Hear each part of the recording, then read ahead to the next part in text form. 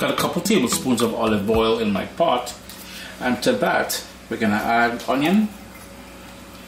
And the flame is on medium, but I'm just bringing it up to medium. Then I'm gonna lower it down just a tiny bit because I want to cook out the onion and everything else. This is the sort of the base for everything. Yeah, we have done curry shrimp with potato before, but this one here you will see a slight difference, and that difference is, well, three things actually.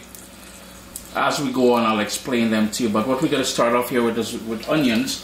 And I also have quite a bit of garlic. That's about 8 cloves of garlic that I crushed. I don't want anything to burn, so as I said earlier there, I'm just going to turn my heat down to low now. I'm also going to add a bit of black pepper in here.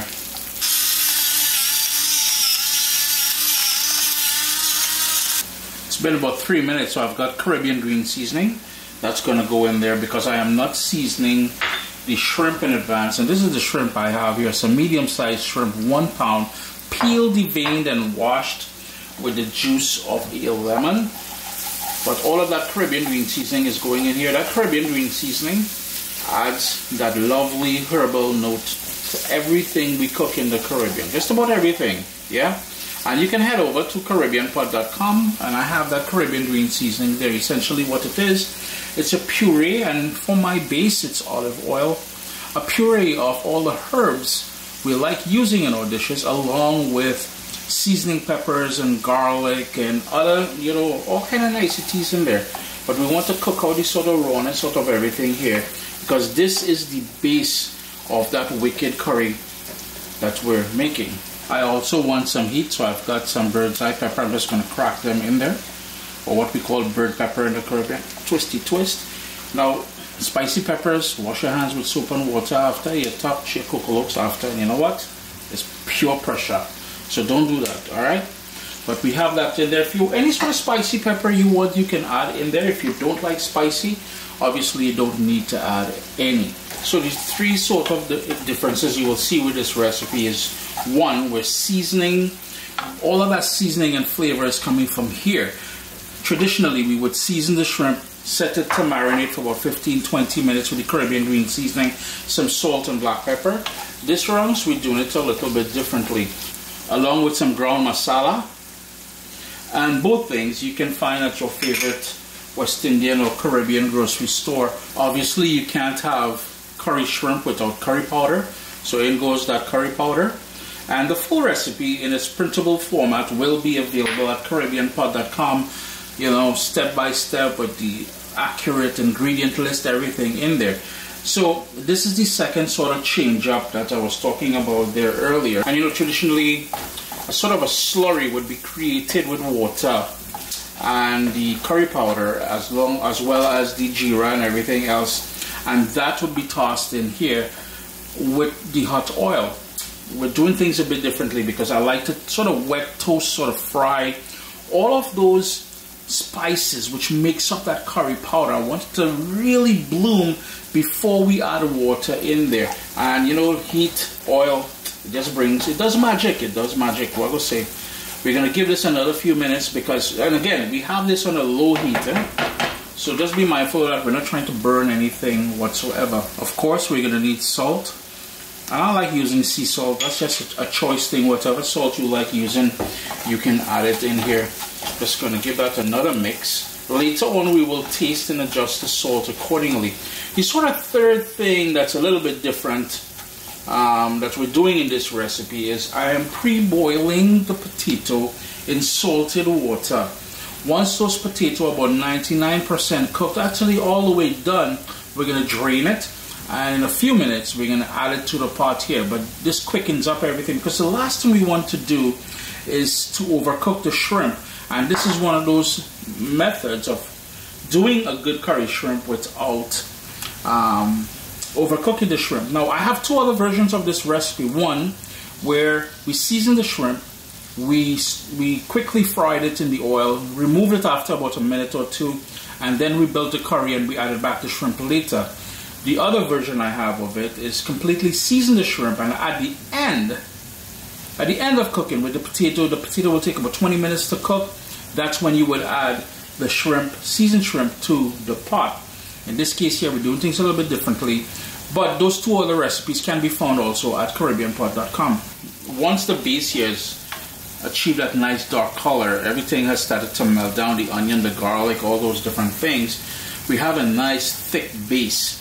Your whole kitchen should have that lovely aroma of a good curry. What we need to do now is to add water.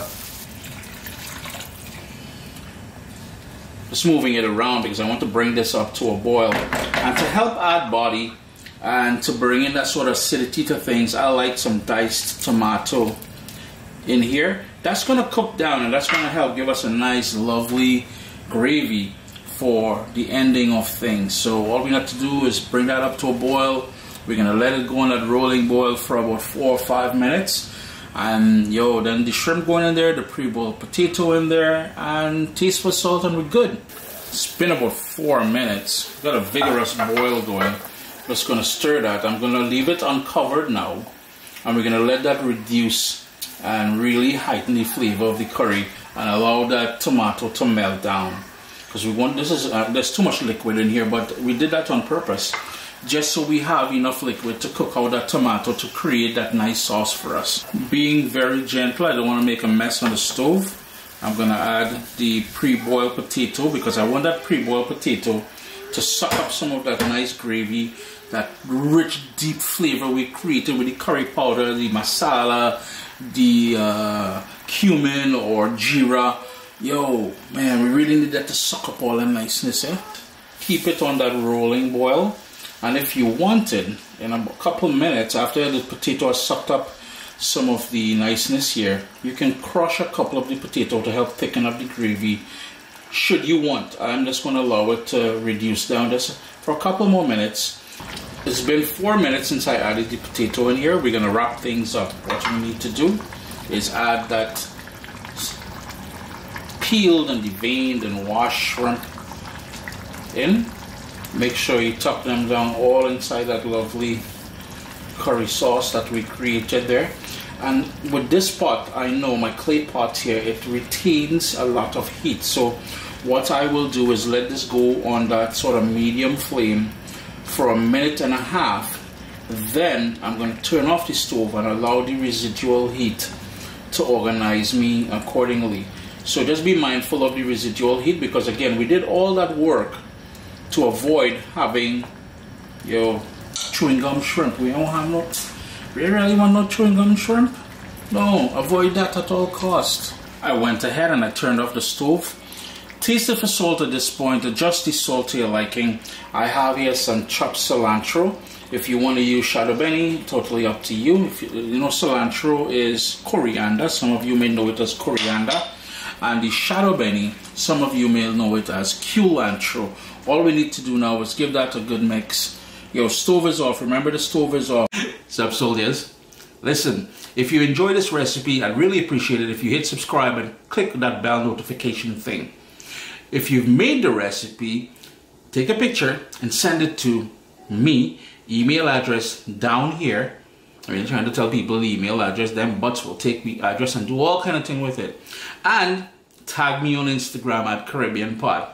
I really appreciate you guys, and thanks for being in my kitchen with me today. Irie. My stove is completely off. Hit him another quick stir. Chris here, CaribbeanPot.com. Our third take on curry shrimp with potato. Nice big plump pieces of plump shrimp, big pieces of potato. Get your verbiage correct there, Chris. Anyhow, I do hope you all get an opportunity to give this one a try. It's a nice thing, man. So, what did it take? About half an hour? I mean to say about a little 15-20 minutes prep time, but well, they understand where I'm coming from, yeah?